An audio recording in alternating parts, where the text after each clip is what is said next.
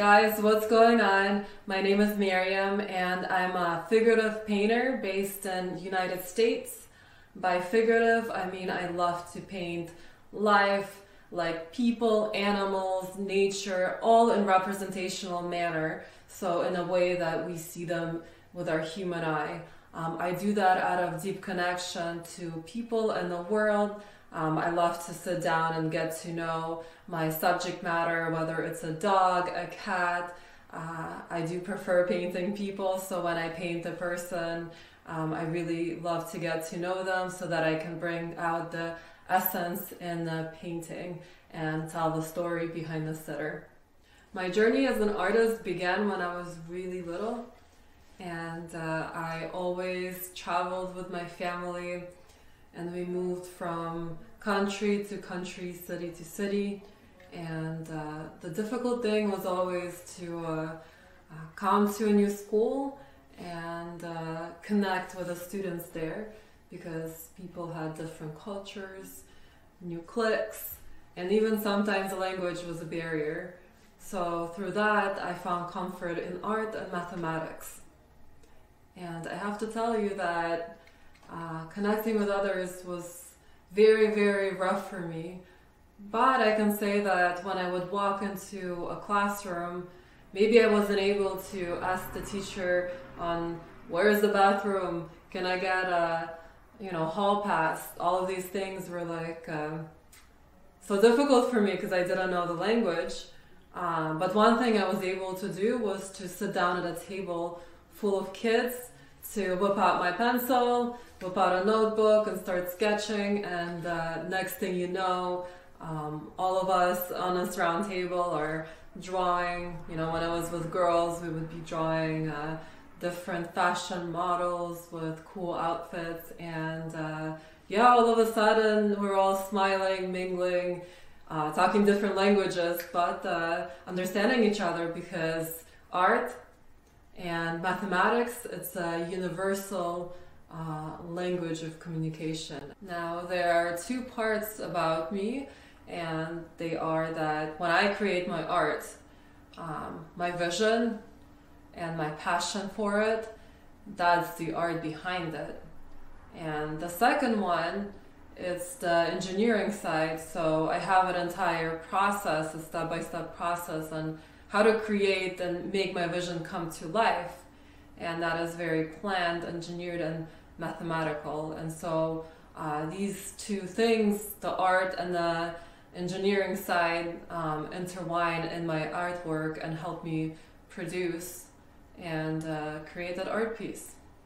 All right, let's talk about my process.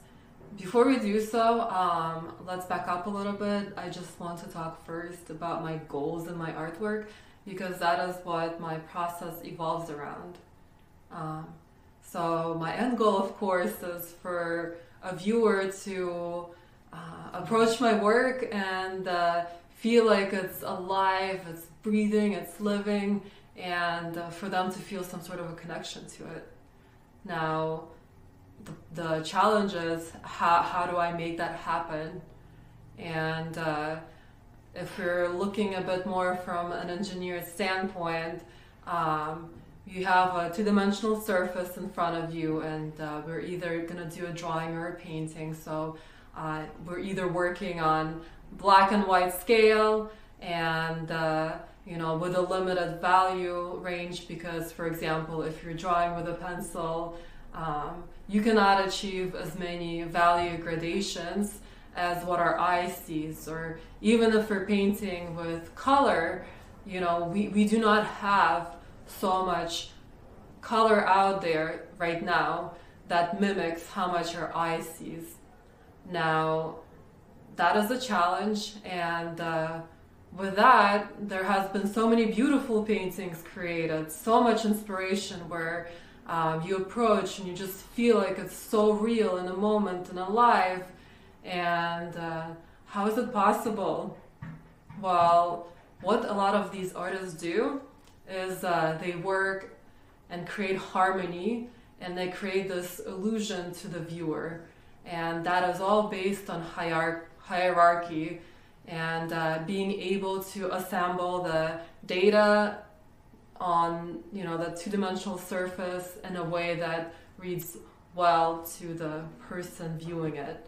So, for example, when we're talking about value, let's say, I'm throwing things out there, let's say our eye can see thousands of gradations, but with a graphite pencil we can only achieve maybe a scale of 5. So what do? You have to start compressing values.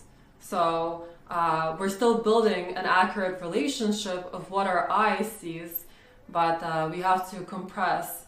So we have to compress maybe values on a darker scale, on a lighter scale, and this is where you come in as an artist and have to start making decisions. And based on the decisions that you make, you're showing a mood, you're showing a different type of composition, you're telling a story, and that's really the beauty of it all as a realist artist. You know, there's a huge misconception that, you know, an artist, a figurative artist is just copying what they see in front of them, and that's not true, because you have to make a decision, you have to create an illusion, something that's believable to the viewer, and you are highly limited but by what is available, and each artist is making their own unique decision, and based off of that, something beautiful is created. All right, now let's talk about my process. So to any of you who are new to classical approach to drawing and painting, this might come as a surprise. To create the artwork, it's like building a house. There are stages, and each stage solves a problem or problems, and once you're done resolving them, you move on to the next, and at the end you have a finished piece that's believable and feels and looks alive. So why do we do those stages again? Because you want to have a consistent body of work, and you want to break down the complexity. Alright, so step 1 in my process, inspiration. So to start a piece, you know, you have to feel inspired and connected. And what I love about portraits is just the simplicity and the focus on a person, because each person is unique and different personality, different expression, and so you don't need to go get super fancy with what you do, but there's a lot of little elements that are very important in this work. So it is a must to be inspired, because being inspired, you know, no matter what brings you that inspiration is what will lead you into the next step, getting a good reference. To get a good reference, that is step 2, you have to have an inspiration and vision so that you can clearly understand what it is you're trying to capture. So as an example, I recently completed a piece of a friend of mine. Her name is Rochelle. I was inspired to do something spiritual, and she happens to be a very spiritual person, beautiful, young, and very nice. And so I had this vision to do a portrait of her being in the moment and doing a prayer. So that was my inspiration, and for the step 2, I had to gather a reference with her. And that was an interesting challenge, because I had to get the reference. I had 4 different photo shoots. The reason behind that is, in the beginning, I wasn't exactly sure of what I wanted to do and which way I wanted to go, and that is also goes back to where I tell you that it's important to follow these steps. So I actually had to reverse engineer a little bit, because I was not clear on my inspiration, and so my vision only evolved and happened at our 3rd photo shoot, when I got to know Rochelle a lot better as a person and to see who she really is, and we became more comfortable with each other. And so I gathered the reference by doing photo shoots I think I told you already we did 4. And in the beginning, you know, we had to warm up to each other a little bit, and there was that element of a camera being behind us, and so it puts pressure on a model. It makes them feel like they need to perform, like they need to deliver something, and so you don't feel as in the moment when this happens. So on our 4th photo shoot, I finally asked her to bring an object of sentimental value, and it was her prayer book. And as we set up, it just happened to be that the space we were using was white, and she brought this beautiful almost white dress with a little bit of a fluorescent like green to it, a tint of green. It was just so beautiful, and it complemented her skin tone so well, and the whole thing was just so uplifting and white. And then there were the pop of blue. The prayer book was blue, and she wore these beautiful blue earrings, and you know, all of a sudden the inspiration vision came together. I asked her to recite her prayers, and while she was reciting these prayers, I took a bunch of photos, and finally I was able to get a beautiful reference. Step 3 is doing studies. So as an artist, it's a rookie mistake. Something that I've done a lot before was getting super excited and just wanting to jump into that painting. But when you're creating something complex, you know, you have to think through and ahead and really evaluate something before you get into it, because these kind of portraits, they take time. They can take a month, 3 months, half a year. And so for me, I love to be able to just make sure that every part of the drawing or painting is accountable for and thought through. So this is why it's important to do studies.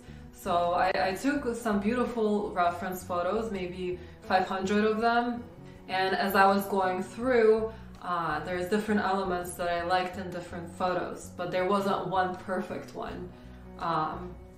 So to create that reference, I did a composite almost of 5 different photos, because in one photo I liked the hands more, in the other the hair looked better, in another one the earring, you could see that. So I kind of put all these elements together into one drawing and made sure that anatomically things were placed correctly, because the perspective was a bit different from photo to photo. And so once that composite was done, I did some studies. So I took that composite of photos and I drew out sketches. Now I did that because things always look very believable in photo. I feel like as viewers, when we see a photo, we automatically believe what we're seeing because it's a photo. Although, for example, if you look at a photo in your cell phone, it's completely like skewed from the way that our human eye sees, you know, like a lot of distortions, but we do believe what we're seeing. So it's important to take this composite of photos and just create a sketch by hand and see how does this drawing feel? Does it feel good? And also in the meantime, you're studying the anatomy and really just re-evaluating the whole drawing and, you know, giving focus to each section to really feel like, okay, is this what I'm gonna do or not? And then for the other part of the study, when you're creating a painting, it's important to create the color palette. So for me, the less colors that I can get away with creating something real, the better. I love things to be simple and clean, so I like limited palettes, and so I will create a few color studies, and color studies are all about just you know, putting in colored dots on a high level. You're not going in there and detailing and, you know, going for accuracy of proportion. And so I create a few color studies while also figure out the color palette as I work on these color studies. So that is for the studies part.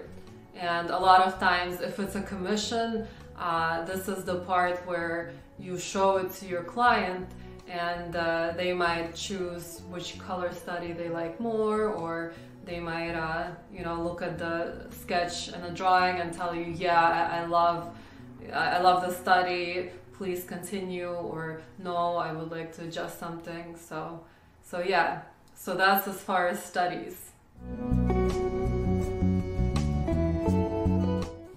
Right, so now that we have a solid concept going on here, and the client is happy, and also usually I'll exhaust my resources, so I have a favorite past instructor that I go to, and I always get a second opinion from him, just because he does amazing work and I aspire to that.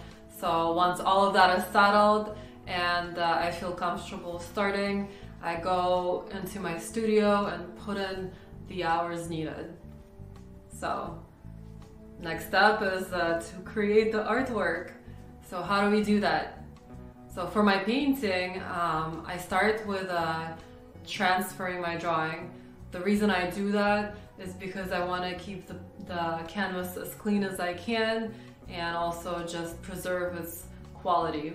So once I have a solid drawing with the accurate proportions, I transfer the drawing on my panel or canvas, and I'm ready to paint. Once my transfer is done, I'll do an underpainting. I like to have some sort of value impression going on my canvas before I go into color. First of all, it's just a cheaper pigment to work with, and it helps the actual paint stick on top of it. And I like to, after having an accurate drawing transferred, I like to resolve my value harmony in the underpainting as well. I build from big to little, so I'll start putting in the general information, the general colors, and as I'm getting closer to completing the painting, I start tightening the details and correcting some proportional issues and just harmonizing everything. For me, a complete painting is when there is harmony of color and harmony of values, and so then it just feels right and it looks real. And the simple part of knowing that your portrait is done is that it looks like that person, it feels like that person. So that is me, and I think as far as my studio hours, that is the longest part of my process.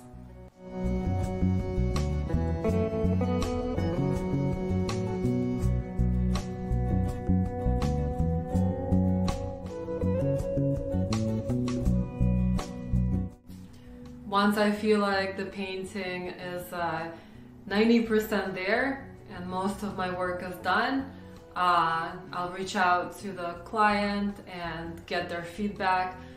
They'll let me know any final touches that they want. I'll go back, I'll adjust, and we go back and forth till everyone is happy, because when you're creating a commission piece, it's making someone's vision come to life and adding your style and your energy into it. Alright, so now that the client is happy, you're done with your studio hours, make sure to do the happy dance, get some drinks, and for the last step, it's delivering your artwork.